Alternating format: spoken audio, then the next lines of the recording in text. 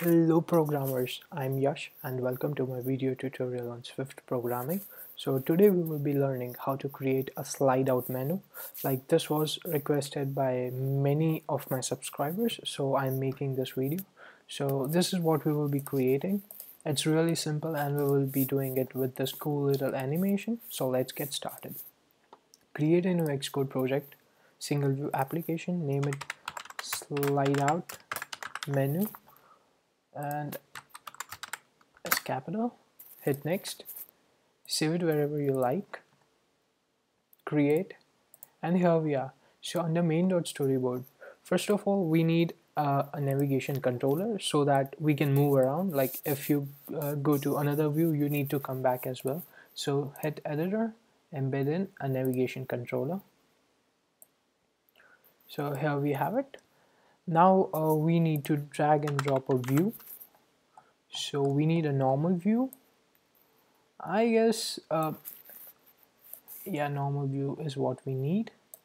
Okay, so let's first click on this view. We will be giving it some color so that we can see the difference.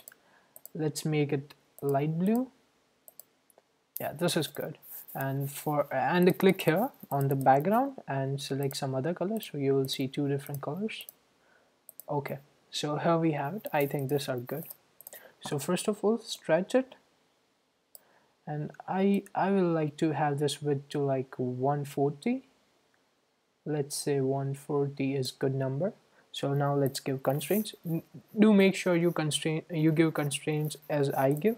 So it's 0 from top, 0 from left, and 0 from bottom. And we will be having a fixed width of 140. Add 4 constraints. Now we need a button over here.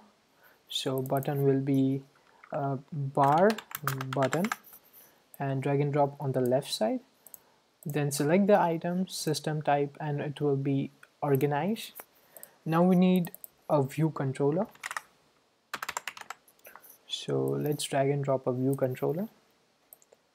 And we also need one more button, a normal button, so that we can jump to this new view. So first of all, let's give it constraints. So it will be 8 from top, 8 from top, 8 from left, 8 from right, and we will give it a fixed height and add 4 constraints. Now we will bump up the size. So let's make it 25, and let's say home. Okay, now let's say about me, and let's give it some different color, text color. Let's see, I think orange is good. Now just control drag from about me to over here and say show. So that's how the segue will be performed. So now we need to reference. So basically what we will be doing is we will be manipulating this left leading constraints. If you go to like, okay, here and select this, so we will be using this constraint, the line on the left side. So as you can see right now that this is a leading alignment constraint. So when you click the alignment, when you click the line, you will see the constraint. So as our view is of width 140, what we will be doing is we will be initializing it with a constant of minus 140. So you can see that it went out of the view. So let's keep it 0 for now. And so let's get started. First of all, let's change the color of the second view controller, and let's give it some random color. Red is good. And we need to reference 2 things. So go to your, okay, that's not working, I guess. Let's find out our view controller. So first of all, we will reference our button. So this is our button, and control drag it over here. Organize btn rest, and don't forget to make it an action and type of UI bar button item. Now we need to reference this constraint. So if you cannot pick this, you can just like open this up and pick view.leading from constraints. So make sure it's when you click the constraint, it shows the left line, the one to the left height, okay? And control drag it and say side menu constraint and hit connect, okay? So let's hop over to our view controller. So first of all, I'll just bump up the size over here. I think it's really small. So here we have it under view.load. First of all, we will initialize constant with 0. So when the view loads, you will not be seeing the menu. So let's say side menu constraint dot constant is equal to 0. Okay, I'll run it and show it to you for once. So running, the app will load again. I guess it will install over here.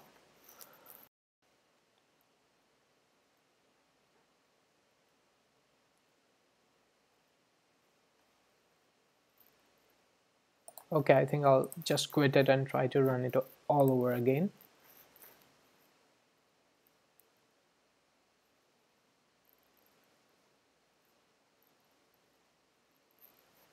Okay, my iPhone 7 Plus is running.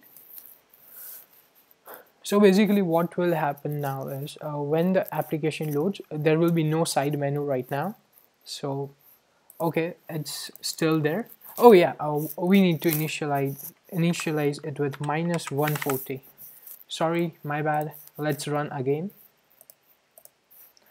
And the application is running. So now we do not see the side menu. So let's code it out. So first of all, we need a Boolean variable. So let's say var is slide menu hidden. So initially it's true. So when the button is pressed, we will check for if it's hidden or not. So I'll give some space and Control L, so it's in between. So if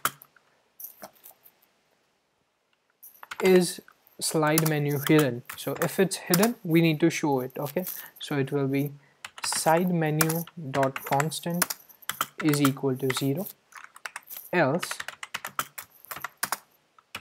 side menu dot constant is equal to -140, and we will just negate it. So Control L, and is slide menu hidden is equal to negation of is slide menu hidden. Let's play again, and this time our button will be working, but it won't be animating. So as you see, it's working but it's not animating. We can hop over to different views. So let's give it a small little animation. So for animating our view, we will write UI view dot animate with time interval of 0.3, and animation will be view dot layout if needed, and do the same thing under else. So UI view dot animate, and time interval will be same, and animation will be view dot layout if needed. Let's run the application for the last time. Okay, we need to write self dot view, and hope it works now. So the application is installing. So now we have a slide out menu which works. So basically, if you want more options, you can have like multiple controllers with multiple buttons over here, and you just control drag to the view controller and perform the segue. So thank you guys, this was really easy. Do make sure you implement it, and if you have another way of implementing, then do let me know in the comments. Thank you, keep watching, please subscribe.